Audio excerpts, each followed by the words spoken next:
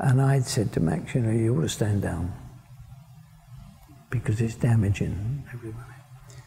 But afterwards I apologised to all the people in the FA and everybody else because I felt really third-rate about doing it. Wanted to mention a few of the tough moments over your career or Formula One's evolution and get you to recall the story and then how you were able to overcome it. The first one being when Formula One lost tobacco advertising because of the ban on tobacco advertising. Well, it wasn't good because they were big sponsors in Formula One.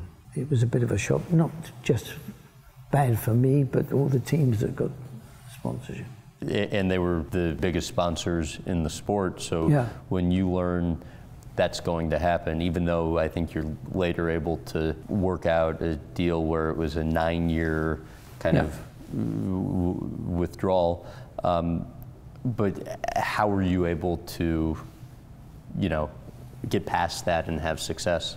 Well, because I think in the end, it was what you said, we just sort of phased it out and people realized that in the end it would be a big battle to go ahead and try and stop it. When your longtime confidant and colleague, Max Mosley, resigned?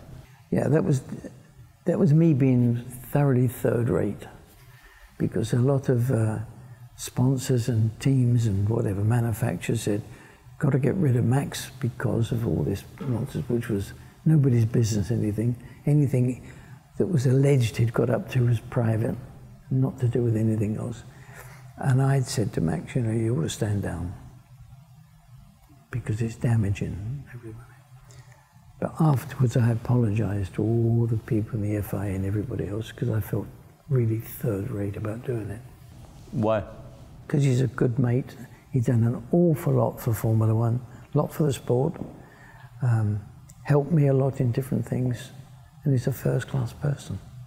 If you had to do it over again, how would you have handled that differently? I would have shut my mouth, I suppose, or just said the people that were campaigning against him to shut up, and hope they did. I don't think they would have done, but I needn't have joined them. That also happened around the time of the financial crisis, so you know that happens, and then on top of that, it's 2008, 2009, the Great Recession, BMW, Toyota, Honda, all shut down their teams. Take me back to that period and what you remember was going on then and how you were ultimately able to get through it. Well, you have to get through these things when they happen because there's not a big alternative. But I mean, when you talk about the people that withdrew, did they withdraw because of these things? Or did they withdraw because they wasn't competitive and saw a good reason to escape? I don't know, and I've never asked.